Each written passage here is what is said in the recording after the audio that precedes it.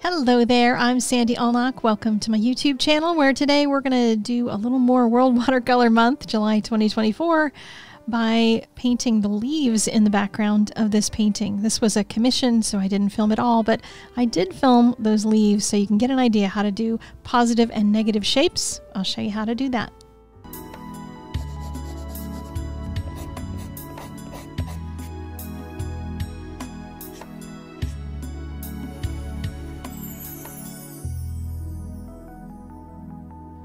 So this commission is one that I learned a lot from, because I had an idea for making this commission like somebody else's painting, because there's, a couple of floral artists who I love their work, and I've always wanted to paint like that. I thought this would be a great chance to try it, and I failed a couple of times. I had to start all over again because I was not successful in being someone else.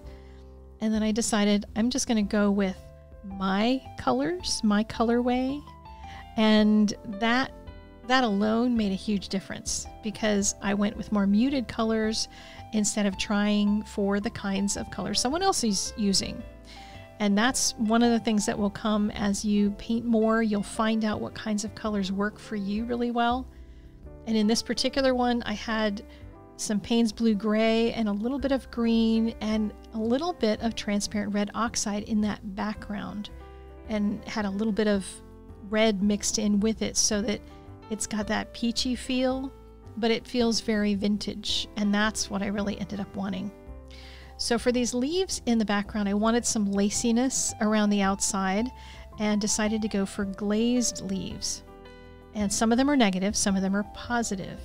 So I went back and forth between the two. But when you're making negative shaped leaves, you need to find a way to end the leaf. Where do you stop that brushstroke without creating a hard edge somewhere? So what I ended up doing was using some thinner mixtures as I worked from the area right behind the leaves and then out into the background color, because I had to soften that edge enough that it didn't show up and it just looked like everything morphed out from the color that was there. And that requires, at times, just keeping really close eye on how everything's drying. So make sure that you watch for any hard edges that are appearing, because even water, if your water is a little bit dirty, you can put a little haze of color into a background like this and really end up creating more messes that you have to then fix. That can be fixing by adding another wash of water and adding more leaves there or something. But it also can be done a little bit by using a baby wipe to just brush off the very, very edge and lift off just a small amount. But every time you touch it, once you get to that point, you're potentially creating another problem that you'll have to fix. So it's a delicate process, and I just ended up, every time I got to an edge of something, I would zap it with the heat gun to just stop it from moving once it was where I wanted it to be. And that meant that I didn't get those hard edges. If you let it sit there, then you can end up with some hard edges. So play around with that and just watch it like a hawk. Because if you move on to another area, you could look backwards and go, oh no, now what? And have to go find something else. But I, went back and forth between using a number 2 brush. It's a synthetic brush, small, a number 4 brush that holds a little more water because it's a Sable. And that gave me a little more ability to soften that edge and make it look like it was part of that cloudy background, and worked much better. And then of course you can use baby wipes at the very, very edges. And a lot of times I ended up painting a large area of water to try to get it to the point where it was going to dry the way I wanted it to. And I would zap it with the heat gun again to just make sure that it's drying correctly. Once I got some of the leaves in there, I would paint a darker leaf over top of it, just with thick enough pigment that it would look like it's in front. And sometimes I'd do a third one in front and make something really dark. That gave me the pops of color that I needed to make all of those whites look really white, because it's all white flowers. And what do you do when it's white flower after white flower after white flower? You need to find a way to make them look like they're white.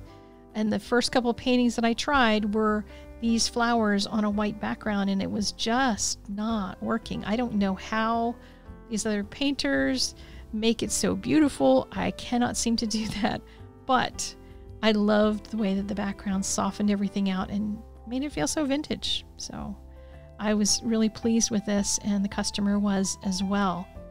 So if you ever need a commission and have something that will challenge me, I might take it on just for the challenge. Sometimes I do that, even if it's not something that speaks to me. It's one of the reasons I hadn't taken commissions on for a long time, is that it felt like a lot of the things that someone else wants a painting ordered of means something to them, but it didn't always mean something to me. So when you submit a photo for a commission, I often look at it and go, okay, could I get inspired by this? But, you know, I took this one on because the photograph for the reference was absolutely gorgeous, and really enjoyed the whole process here. So once I had gotten this area with some of the leaves in it, I wanted something that was going to carry off the page, so I dove in with some even darker types of leaves and branches and things out there. This whole thing reminded me of the branching out class, the watercolor class, where it's a level 2 class, but you learn how to paint leaves, not always negative leaves like this, but, you know, painting some really simple leaf shapes. Even though that class feels to many people like exercises, those exercises can be used in your finished paintings as well. So here I'm using just barely water to make these. At the very top, I wanted them to be super light, and then used a baby wipe to make sure that edge didn't get too hard, and then dried it immediately so that I could really make sure that I tidied up that area. So that is my finished bouquet. Hope you enjoyed this video. Hope you learned something about it. Add some leaves to your next flower bouquet painting. And I'll put some links to the World Watercolor Month page on my website. There is a coupon code over there if you're interested in watercolor classes. And we're raising money for kiddos, so go sign up for a couple and let's be generous to the kids. I'll see you guys next time, and in the meantime, get out there and paint every day. Bye-bye.